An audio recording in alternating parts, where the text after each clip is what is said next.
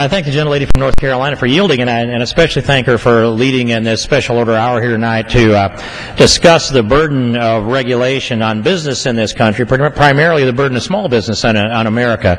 And from my standpoint and my background, I started a business in 1975. And I remember the fears that I had at the time. I knew I could do the work. I knew I could line up the customers. I believed that I could turn a cash flow. But I didn't know that I could meet with all government comply with all government regulations. And little did I know how much I was actually stepping into. And when you begin to enter into a business, you're stepping into the unknown. And that unknown turned out to be that I would find out about a government agent after a government agent, one after another, that they would show up, they'd send me a little mailer, I'd talk to somebody else in my business, and they would say, oh yeah, did you meet this one? Did you meet that regulation? Do you have your MSD requirements there? What about the EPA side of this? Do you know you have to post a sign that says that you're an equal opportunity employer? And by the way, that has to be in multiple languages, and in case somebody shows up that doesn't speak that language, you may have another regulation to provide that interpreter that's there. On and on and on it went. And more and more of my time went away from producing goods and services that had a marketable value, and instead it was invested in complying with primarily federal, but also state regulations.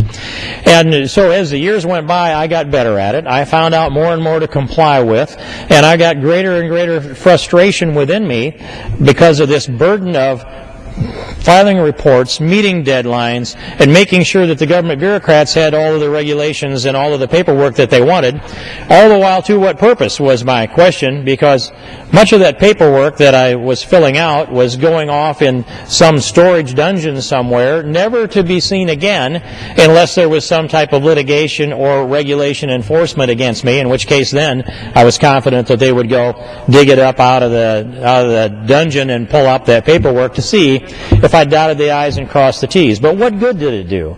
What good did most of that regulation do if it simply was going to go off somewhere to go into storage so that, let's just say if, God forbid, we had an accident on the job site and OSHA would come in, they would want to make sure I had all my regulations in place, but that wasn't going to make us more safe. The paperwork was not. And I made a comment here in the Judiciary Committee a month or so ago that of all these regulations that we have to comply with, if you look across America, there's some really good companies in this country.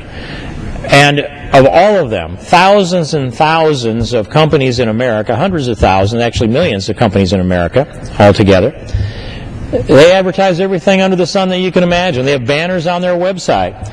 They will tell you that they're best or first at you name anything it is you want, put it in the Google search, you'll find an American company that will provide it for you, and they'll advertise their quality, they'll advertise their personnel, they'll advertise the efficiency, the cost. It'll go on and on and on.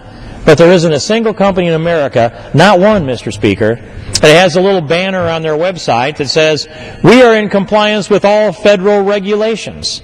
Not one single company takes that position. And I'll tell you why.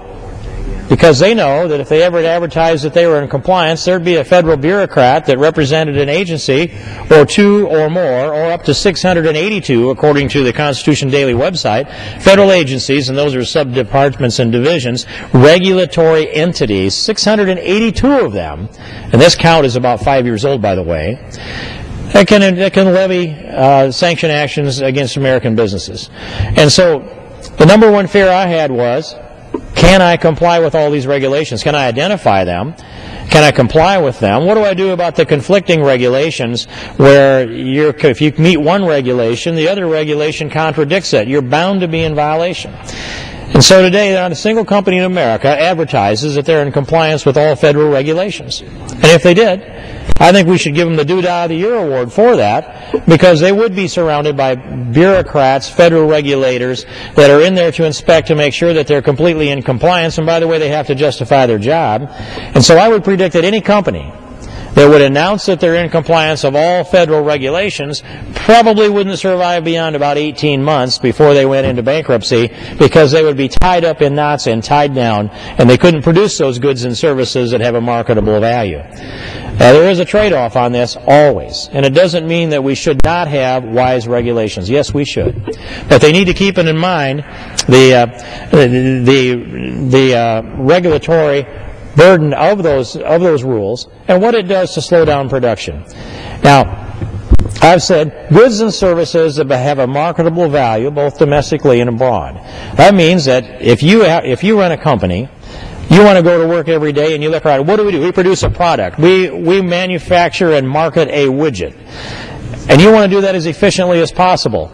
And so if you put 100 people out there on the factory floor to manufacture widgets, and it doesn't take but one person to run payroll and answer the mail, you're in pretty good shape. You've got one of those 100 people that's tied up doing administrative duties. That's pretty good efficiency, 99% producing that product, that number one grade A widget that you're manufacturing and perhaps invented.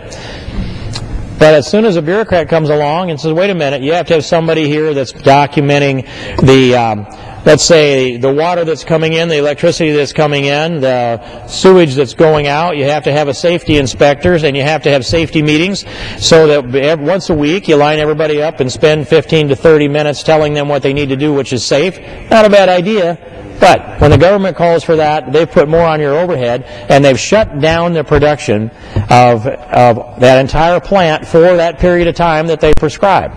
And the other regulations that come along in our construction business, federal government saying, let's see, you have to pay the federal government scale for your equipment operators on construction projects, Davis-Bacon wage scale. That really means union-imposed scale on those projects, and it might change the wages. In the past, I've seen them double or be cut in half, depending on which direction you're going. Just going across the highway, you go into a different division, and it's a whole different wage scale. The guy running the shovel gets a different wage than the guy that's running the grease gun, different from the guy that's running the machine that's being greased or having the track scooped out on it. And I got to keep track of all of that and do what the government tells me, which means not just is it costly to keep track of it all, but it consumes the efficiency on the project. It makes it difficult, if not impossible. Is our time nearly up? I would yield then.